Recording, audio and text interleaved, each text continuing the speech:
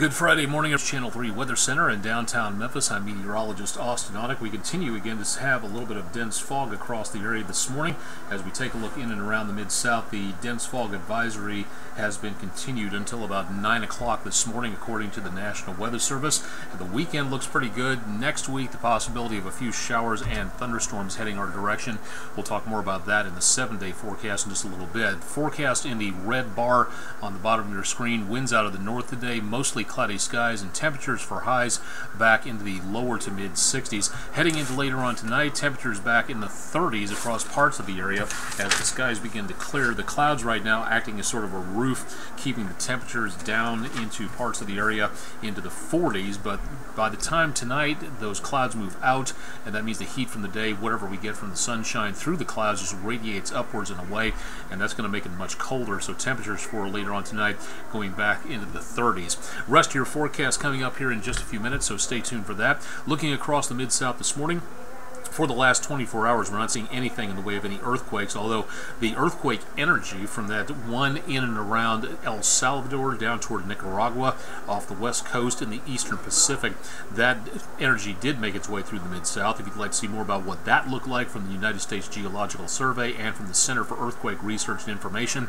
all you have to do is check out my Facebook, Twitter, Instagram, or Google pages for more on that. Heading out to the stores today, well, it's not going to be too bad out there for temperatures out across the Mid-South. If you're going to be heading out to get some fresh air and maybe just taking it easy and finding what's out at your local, state, or national park level, mid to upper 40s by the time the sun rose this morning in and around Shiloh at the National Military Park there. Mid 50s expected through about midday today with mostly cloudy skies, and then clearing a bit by sunset tonight and temperatures dropping from the mid to upper 50s. That'll be the high temperatures for later on today. More information, you can get details from the National Park Service at nps.gov or hashtag FindYourPark on Twitter to find out more details there. Mid to upper 40s to lower 50s throughout the rest of the next few hours. A few golfers out and about in and around the area of Windeye Country Club, and temperatures for highs today pushing 60 degrees for much of the Mid-South area, but not really seeing again a lot of activity throughout much of the rest of the Mid-South throughout the rest of the morning and into later on this afternoon.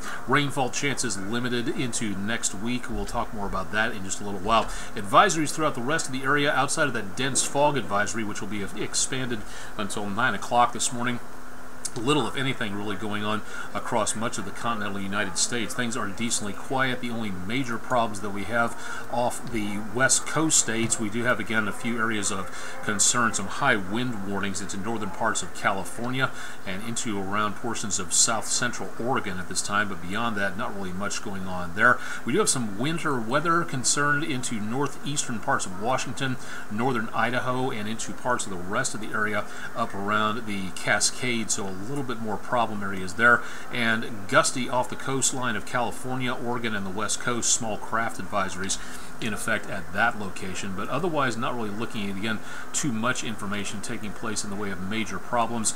And again, if you're just tuning in early this morning, we've got that dense fog advisory in effect now until 9 o'clock for much of the area into southeastern parts of the viewing area. No rainfall yesterday. We're behind for the month now by over 3 inches. We've only picked up over an inch of rainfall, and we should have over 4 inches of rainfall at this time of the year. We will pick up some more rain on Monday and probably on Wednesday, but not enough out there to alleviate our drought situation going on. 6 inches plus for the year. We had over a foot of rainfall over the last couple of months from February and March onwards, but that surplus is rapidly dwindling as we approach the end of the year. Temperatures yesterday, 48, our low temperature just above our normal low of 40, and our high temperature 54. Normal we should be at about 59 degrees. Record high for today, nowhere near that expected, 77 degrees set back in 1908. So looking at fairly cool conditions out there thanks to those clouds and fog from early this morning. Lower 50s through about mid to late morning coffee break time.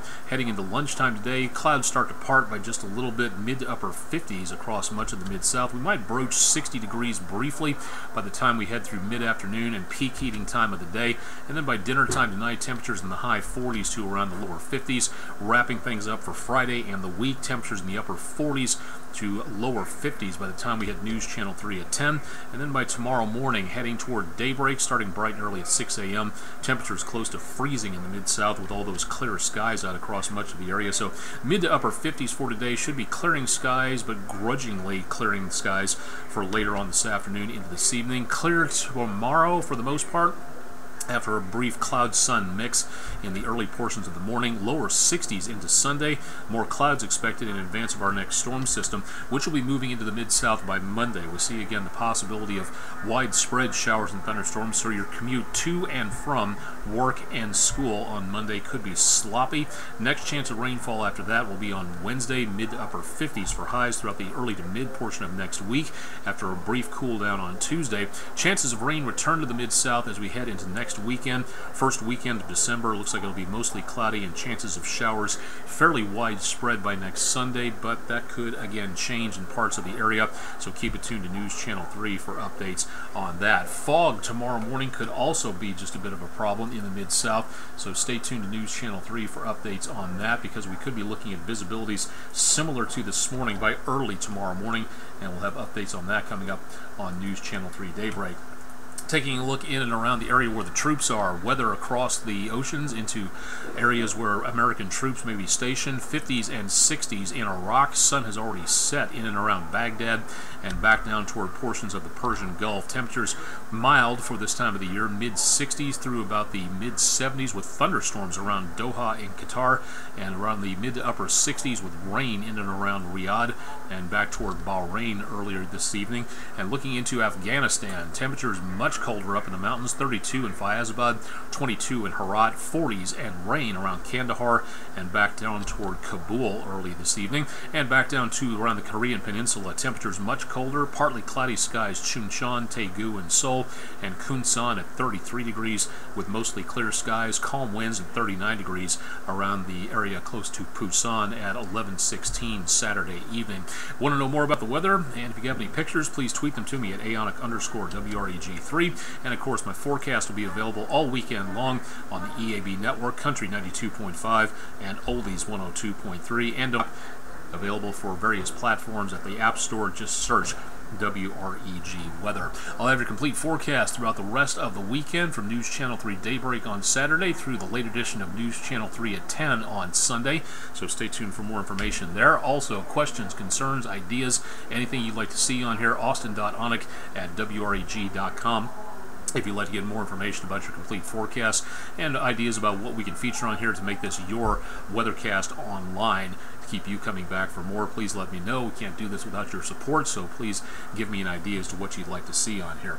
I'm meteorologist Austen Onek, live and direct from the News Channel 3 Weather Center in downtown Memphis. Thanks for joining me for Friday morning's edition of our exclusive video weather blog, Weather Overtime, and stay tuned to News Channel 3 throughout the weekend for further updates.